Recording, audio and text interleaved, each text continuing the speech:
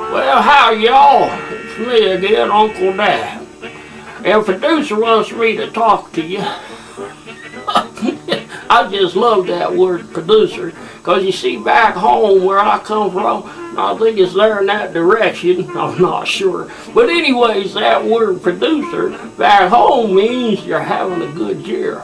Producing corn or tobacco or barley or beans or moonshine or youngins, mostly youngins.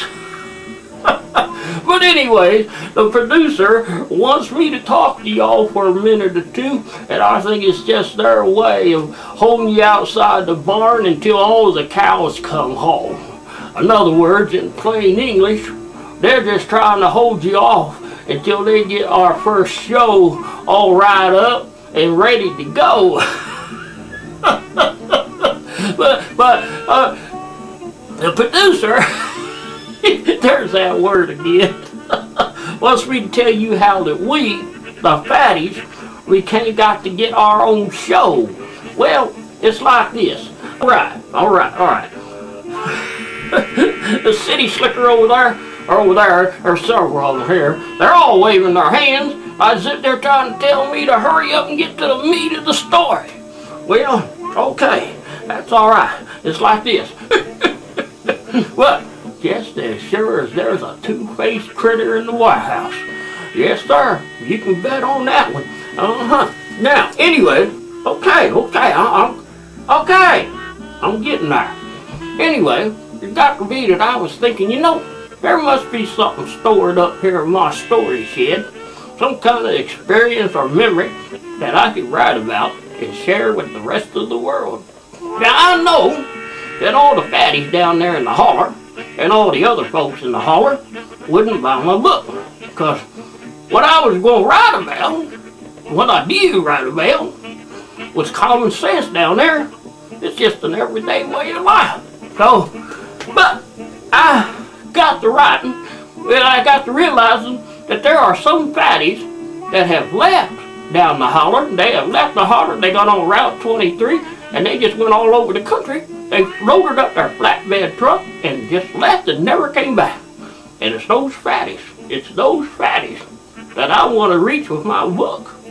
Because you see, they got out there across the country and they went from hillbillies to rednecks. That's right, they went from hillbillies to rednecks, and they done quit practicing our way, our holler tradition. And that ain't right. That just ain't right. So, I wrote a book, and it became a bestseller, and now we have moved from the holler to the hood.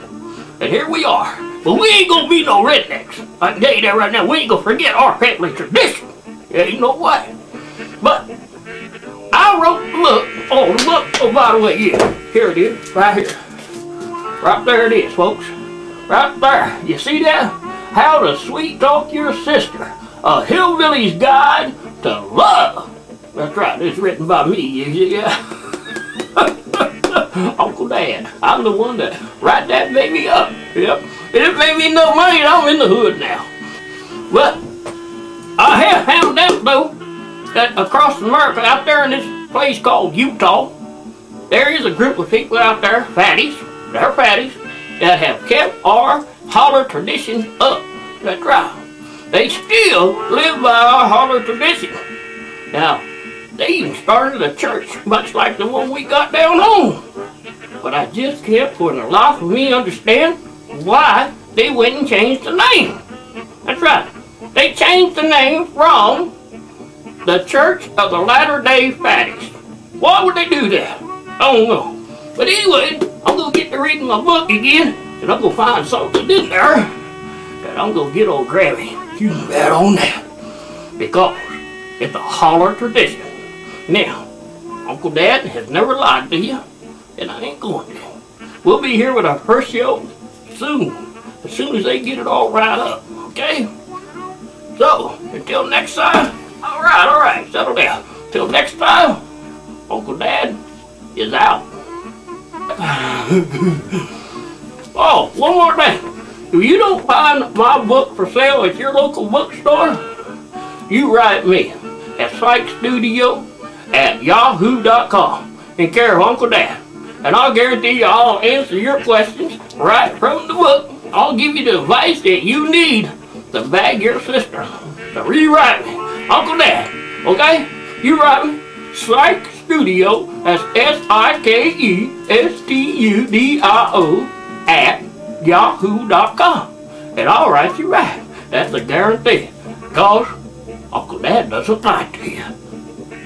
Oh wow.